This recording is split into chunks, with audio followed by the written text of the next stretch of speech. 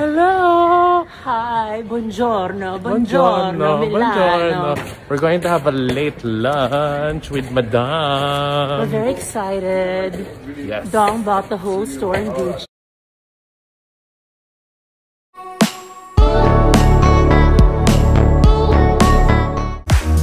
Ruffa Gutierrez, pormang-porma sa Milan, Italy, at talagang pinaghandaan ang mga kanyang isusuot na damit dito.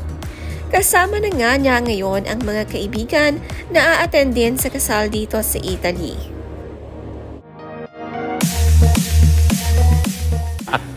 Hello! Hi! Buongiorno! Buongiorno! Milano! We're going to have a late lunch with Madame. We're very excited. Yes. Dong bought the whole store in Gucci. Buongiorno Milano o good morning Milano. Masaya si Ruffa na makapag-travel kasama ang kanyang mga BFF. Blooming na blooming si Ruffa dito sa Italy.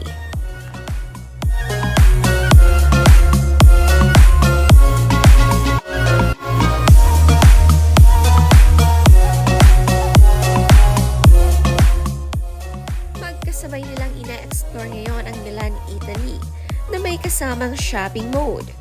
Ito ang pinaka-the best sa pag-travel, ang makapag-shopping sa mga nadadaanan dahil maraming ang nakikitang magaganda dito at mga bago sa mata.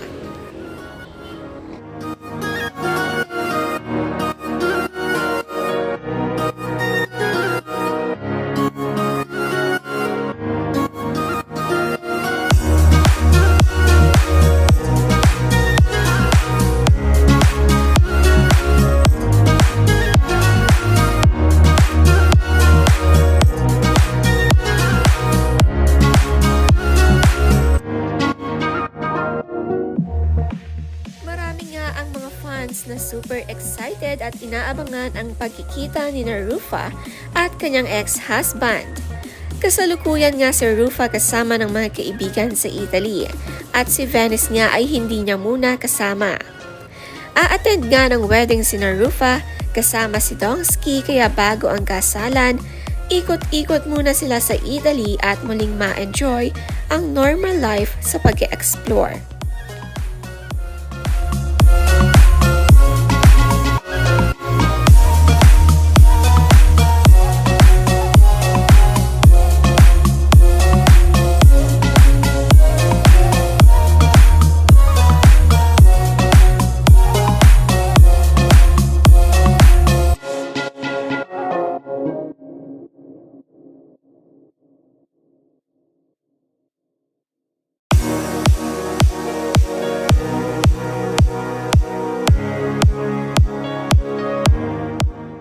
See, here's where we are, in front of the Duomo.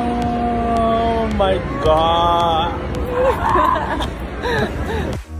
Nails, hair, hips, heels, ass, fat, lips, real, purse, full.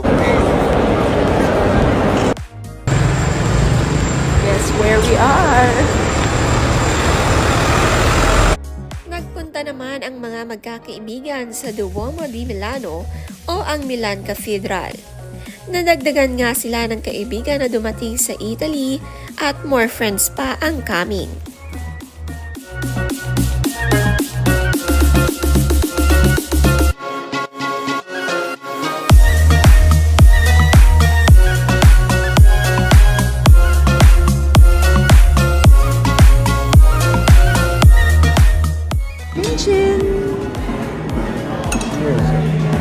Date night. While we wait.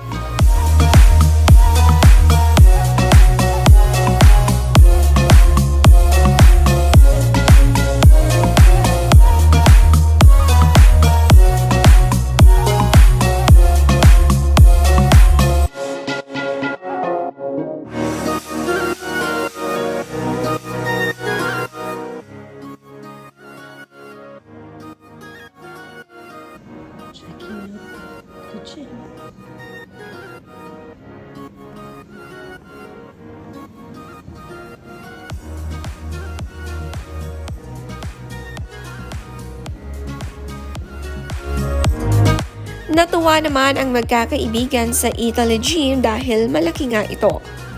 Napahanga sila at ganito pala din sa Italy at mas malaki pa nga at mas malawak ang gym kumpara sa ibang lugar na napuntahan nila.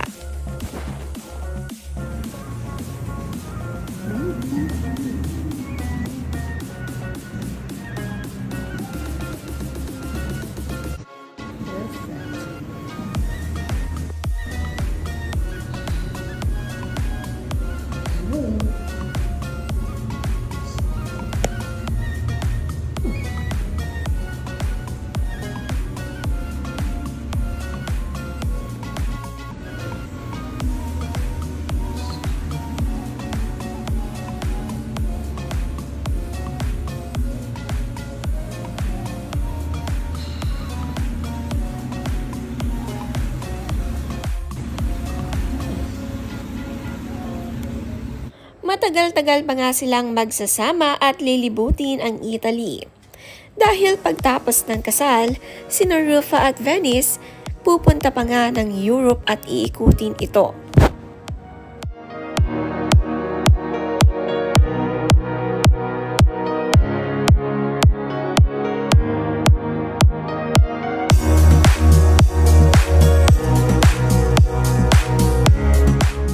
Nakakatuwa ang 20 minutes walk ni Ruffa pabalik ng hotel at nadaanan nila ang malaking cathedral.